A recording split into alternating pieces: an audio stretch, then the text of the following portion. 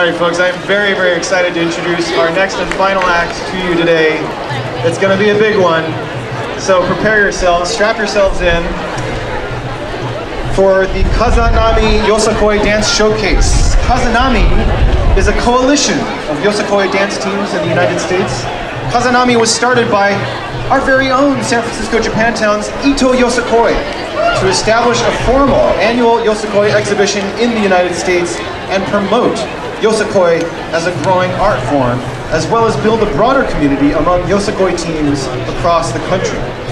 This year, the following 8 Yosakoi teams will be performing: Ito Yosakoi, Hogyoku, Kochi Yosakoi Ambassador Kizuna International Team, Minnesota Dance, Pikes Peak Yosakoi Opening, Tatsumaki Yosakoi, Uzumaru, and Yosakoi Dance Project Ten Tekomai. My goodness, I don't think you've ever seen this many Yosakoi dance troops in one place. Ladies and gentlemen, please welcome to the stage Jeremy. Come on up here, Jeremy. Hello, everyone! Good afternoon.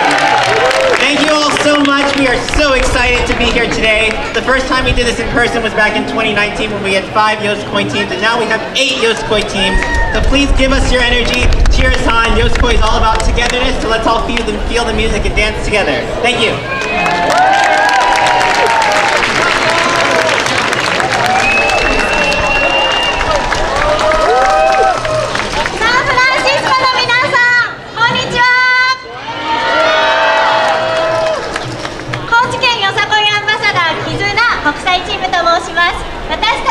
よさこいが大好きな踊り子たちが世界中から集まった国際チームで2018年に設立以来世界21カ国から踊り子が参加しています。皆さんよさこいは知っていますか？知らないよさこいは1954年に高知県で始まりました。私たちの踊りは街中をパレードで踊り、この鳴子を使います。今日私たちが披露するのは「GO」という曲です。GO のテーマはオリンピック。私たちの衣装は5色の衣装がございます。オリンピックのアスリートが各国で一生懸命練習してオリンピックの国で力を発揮するように、私たちも各国で練習をして今日のお披露目に向けて頑張ってまいりました。曲の中には私たちのチームに参加している国名を発表するところがございますので、楽しんでいただけたら幸いです。そして今日のこの素晴らしい機会を、くださった皆様、本当にありがとうございます。今日の素晴らしい一日になるように一生懸命演舞いたしますので、どうぞよろしくお願いいたします。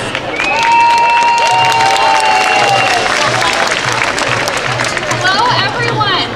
We are Kochi Yosakoi Ambassador Kizuna International Kochi Yosakoi Ambassador Kizuna International Team. We are a team made up of members from around the world who love Yosakoi. Since our founding in 2018, we have had members from 21 different countries from around the world, and our mission is to spread peace and understanding throughout the world via Yosakoi. Do you guys know Yosakoi? So it is a dance form that is done in, usually in a parade form in towns using these clappers called nariko. So you'll see a bunch of different varieties today. The dance that we are going to be doing today is called GO. The theme is the 2020 Tokyo Olympics. So we've been practicing this one for a while, a lot on Zoom remotely. So it's really exciting for us to be able to come here together today.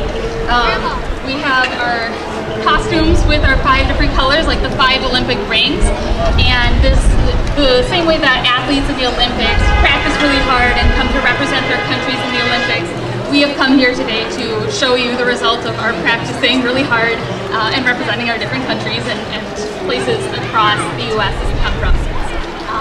And we are very grateful for the opportunity to be able to come here today and dance at this wonderful festival. It's so exciting for us to finally be able to dance together in person after quite some time. So thank you very much. Cheer for us. We will be sending you all the energy we can, and we're really looking forward to it. Thank you.